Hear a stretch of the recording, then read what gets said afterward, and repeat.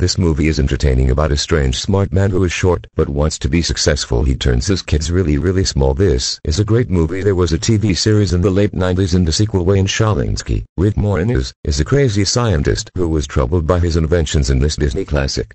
Hidden away from his family is a machine that will shrink anything its beam touches. The only problem is it doesn't work. Imagine Shalinsky's surprise when he and his wife return home to find both their children, the thinking chair that occupies the attic and their neighbor's children are all missing.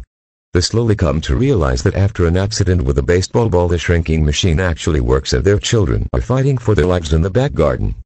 This lovable 80s comedy packs a lot of action into its 93 minutes. It captures Moranis at his best. Matt Frewer appears as the complaining neighbor whilst his wife is played by Buffy star Christine Sutherland. The effects employed in the film add to its likable quality, with a fight scene between the ant and an invading scorpion being a favorite.